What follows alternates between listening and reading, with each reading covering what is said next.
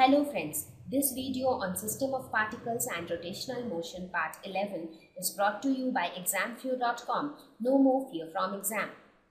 So now that I have introduced torque, it is time that we talk about angular momentum, because torque and angular momentum are closely related to each other. So once we discuss each of these terms, then we will start solving some problems, and once we start solving problems, the concepts will become clearer to you. So what is angular momentum? It is again the rotational analog of linear momentum. It is denoted by L. So angular momentum is denoted by L. Like how we denote linear momentum, it is denoted by a small p. Similarly, we denote angular momentum by a small l.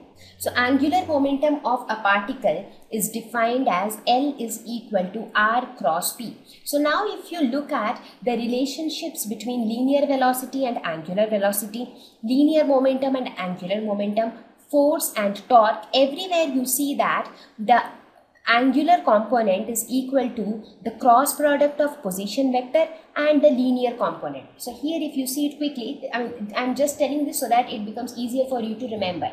Now when you talk about the relationship between linear velocity and angular velocity, you see that V is equal to omega cross R, right? When you talk about torque and force, you see torque is equal to R cross F.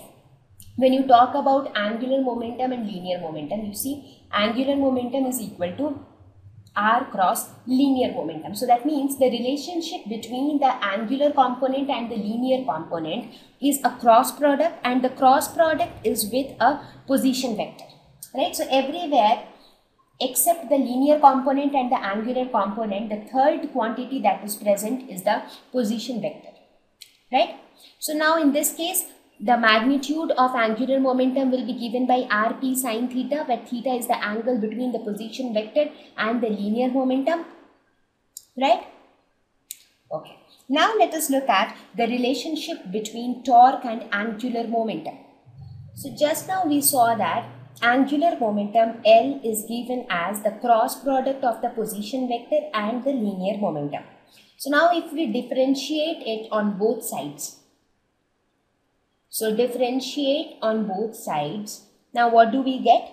We get dL by dt is equal to d by dt of R cross P, right? Now this can be written as, by property of differentiation on cross product, we know that this becomes dr by dt cross P plus R cross dP by dt. Now, from where did I get all these? This is a rule for differentiation. If you want, you can check the lesson on differentiation in your mathematics videos. So now what is dr by dt? That is change of displacement with time.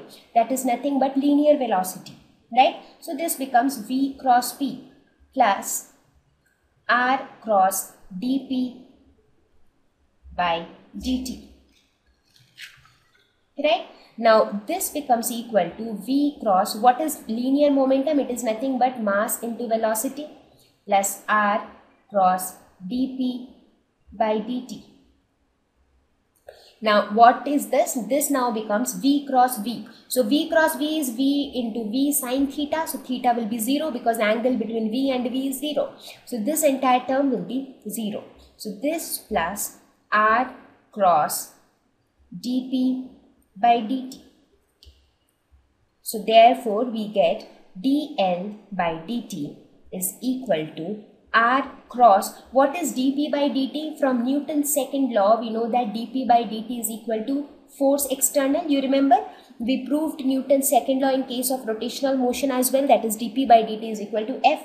So dL by dt is equal to R cross F. What is R cross F? That is torque. We defined it just some time back.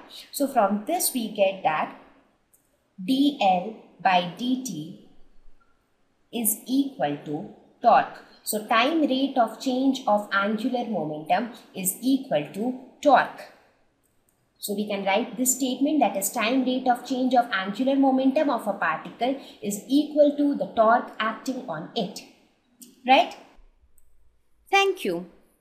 Please visit examfear.com to watch free educational videos, try free online tests, get the best quality study materials, study from the best tutors and mentors, and much more. Thank you once again.